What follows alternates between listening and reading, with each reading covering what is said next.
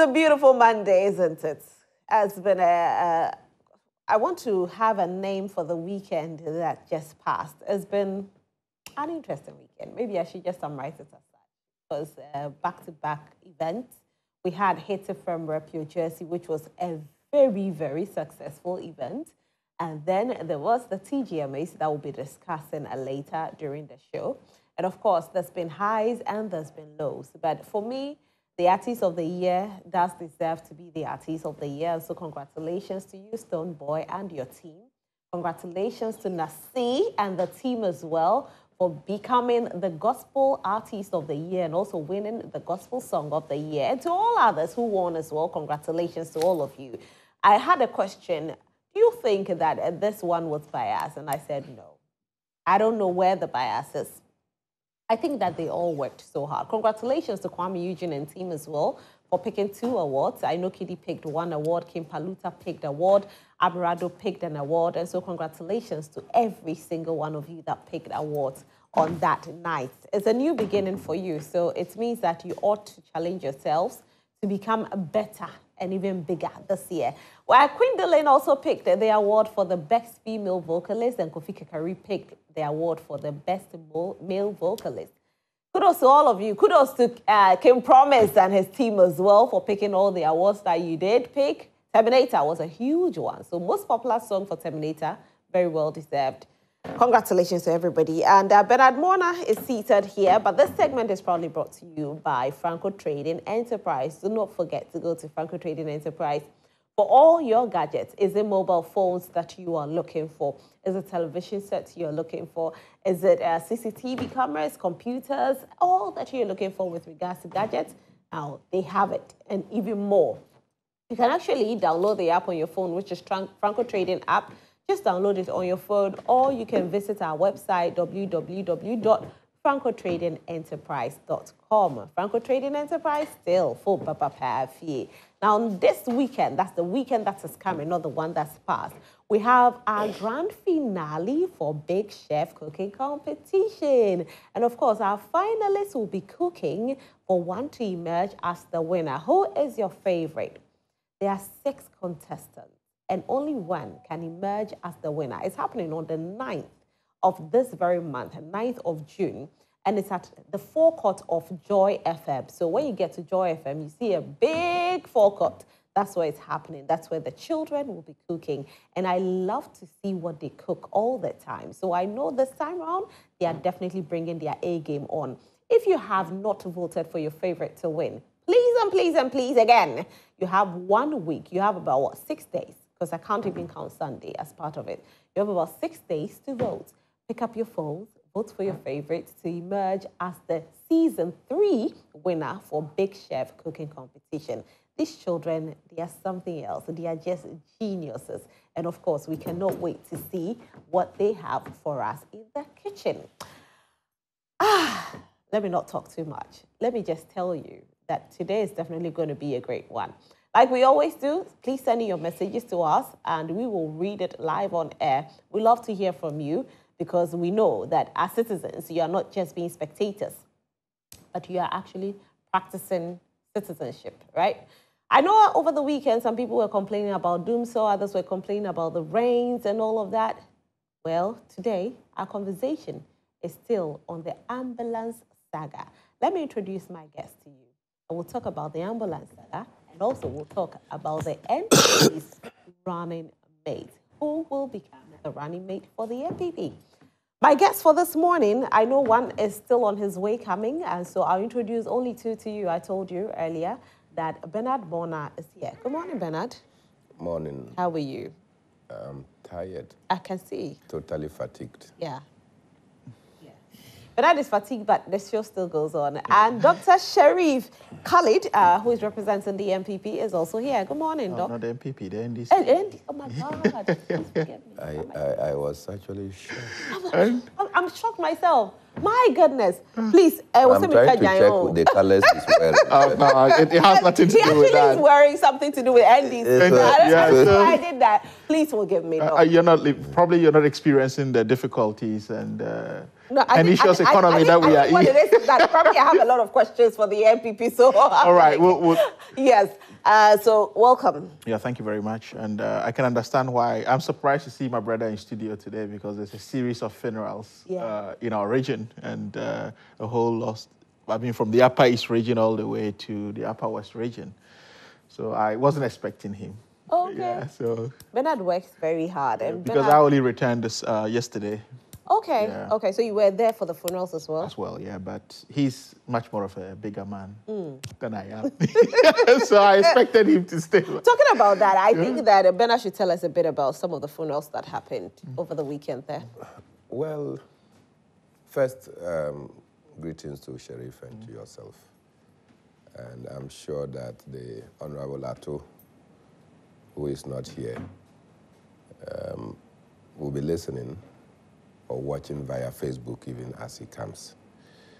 Exactly on 7th December, when the NPP members will be going to the polls, the EC might have closed the polls because it's becoming one too many that they come for programs late. So on the day of elections, I'm also praying that they will come to the booths when the votes are over so that we'll be able to declare a winner without any difficulty. That said, over about 4 or 5 months ago, the students of public policy in the University for Business and Integrated Development Studies, UBIS, put a lot of pressure for me to honor them on one of their, I think it's their second edition of their association's week. And so I had to be there. In going there, I also had to be in the Upper West region to honor the memory of our late brother and entrepreneur. Sheriff, you are over-concentrating on your phone. To honor the memory of our late brother, Eric Johnson. It was a sad event, but again, you take it. Because if you go to the Upper West region and you see one of the most significant, monumental investment that everybody cannot gloss over, it is that of the Royal Corsi Hotel, affectionately called the Jirapa Dubai. And it was put up by Eric Johnson. I have no doubt whatsoever that Eric Johnson is not even breaking even. But because of the vision he has, he still sinks a lot of money to ensure that the project gets going. Aside just being a hotel with grandeur facilities, you also note that he had a wildlife park and many other additions that you will scarcely find. In most places you go across the world, you go to a hotel, then the hotel will take you to the games park and what have you. But this is a hotel when you go. You don't go to a games park.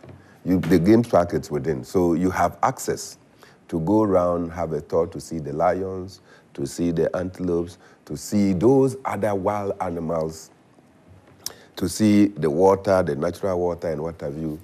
And so it's amazing that in the end, this man was killed in such a shabby manner.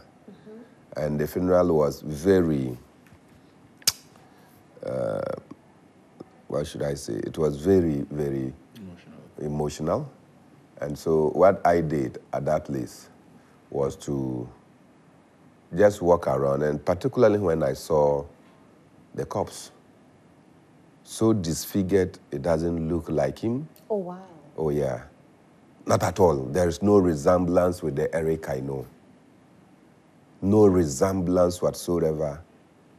And I felt so broken. I mean, so if you, for me, I actually told people that, look, this is not Eric. Is that him? Yeah. There's no resemblance whatsoever. Zero resemblance. And so I just told my team that, no, I suspect this probably could be a different person. Because not a trace of resemblance. Wow. You know, but then later I was told by the media that there is a request to the courts that the trial of the case should be moved from the Upper West region to the Ashanti region. And this appeal is done by the mother of the main suspect. And I'm like, that alone will constitute travesty of justice. See, a lot of people just, not that by getting justice, Eric will come back to life. But people just want to see and hear directly from the accused the motivation for doing such a dastardly act. So any court that want to transfer the case from Wa to Kumasi will be doing a great disservice to the emotions, to the sensibilities of the people. Yeah. And I think that should not be contemplated in any way, because the life of the accused cannot be said to be at risk. The police know their duty very well. In any case, you killed, and you are worried about your life. But until found guilty. You know, I mean, there are things that you don't need to, there are things that you don't need. This is a man who, in his own admittance without coercion, I mean, the evidence of the bayonet or knife he has used, the struggles, I mean, the evidence is clear, cutting he himself. His girlfriend came out. But we are not concluding that. My point is that there may be other collaborators. Right. And so we want to sit and listen and watch and to see why this happened. And so Sharif, I also came back very late in the night, and you can feel it from my voice.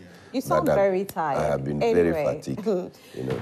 May his soul rest in peace, and of course we pray that justice will be served. Let me welcome our NPP rep here, that is in the person of Honorable Francis Kingsley Kujo. And Honorable, welcome. Thank you very much. How are you today? Tired, yes. I know, right? In fact, I wasn't notified early. Oh, sorry. I went for my uncle's funeral. We organized an uncle's funeral this weekend. So today we're supposed to even have a family meeting, but once I saw it, I had to try and come. So I got to Accra almost 1 a.m. Wow. So I had to do a little. I can imagine how tired. It looks like my whole panel 1 is a.m. tired. is a good time. Even when he's in Accra, 1 a.m. he's not sleeping.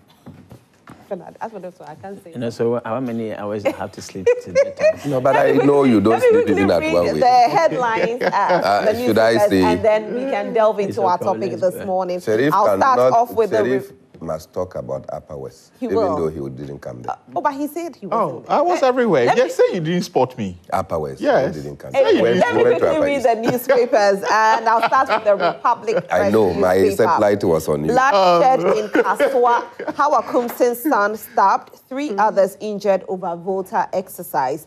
Police now began taunting NDC-PC at Kaswa Ofako. Amidu attacks Bagbin again, calls out NDC over tax waiver hypocrisy. AG clashes with Jakpa over corruption claims in ambulance case. And of course, we are delving into that topic. And also 1 dead, 2 injured in fatal crash at Ohene in Kwanta. The Daily Statesman newspaper is the next newspaper. Ochihene charges the privilege to support their roots. 52 million Ghana cedis for student loans. NUGs, that's NUCs, commends government for release. Homework clean-up campaign underway and free dialysis for vulnerable groups. I'm wondering what will classify a vulnerable person, because as much as we talk about this, we are hoping that we'll not hear things like, you know, you ought to have a card or you ought to be a card-bearing member of a particular political party before you enjoy this benefit. I hope that it's served to all citizens. I'm just saying, I hope. I'm not saying that it will happen, but I'm saying that this is what we hope for. The New Finder newspaper, BOG posts 10.5 billion Ghana cedis lost in 2023 due to mop-up of excess liquidity to reduce inflation. Electricity, water tariffs increased effective July 1st. And of course, this is a big issue. Probably we will touch on it a little bit because, yes, your tariffs are going up again. And this time round is over 5%, going up again. again and again and again. I'll do the Daily Searchlight newspaper next. Keeping Ghana African funds in foreign banks wrong, says Amin Adam. Violence at Kaswa EC office. Hawa Kumsin's son, 3 others injured. Nana Kweku Jabing, the second, retained as the legitimate chief of Wasa Atieku after 8 years of a legal battle. We do the Daily Analyst next. The Daily Analyst. Residents plan protest over Dumso. Kaswa chaos, 4 injured as NPP and NDC clash as Hawa Kumsin's son battles for his life. Mahama promises electric motorbikes for Okada riders for 2024 elections. Also, police clash with murdered soldiers' family in court. This video has been trending as well. And Gifty Afeni Dazi, called to bar. Wow, congratulations to her. Huh? Yes, this is good. She's quite old. You want to read it? Yes. Yes. The one on dialysis. You want this one as well? The one on dialysis. The one on dialysis? I think Bernard has that one. No, that's one. Okay. The dialysis, all right. We'll do the Ghanaian Publisher newspaper next. Ambulance trial. AG tells court to dismiss accused person's application. Majority exposes minorities' hypocrisy. Ochehene woos elite to return home. And Ghana ranked 5th best governed country in Africa. This is coming from the Ghanaian Publisher. The next newspaper is the Ghanaian Times newspaper. Free dialysis session for persons below 18 and above 60, effective June or is December? Because you're saying June to December. So what is it? Effective June to December 2024. So it ends December 2024. So the free dialysis will end December 2024. Is that what it is? Yes. Wow. Government shall lead massive homework cleanup campaign in Accra. They have left power, then a new regime will now take over. Obviously, they cannot sustain this program because they have involved the country in huge debts. Anyway, electricity goes up by 3.45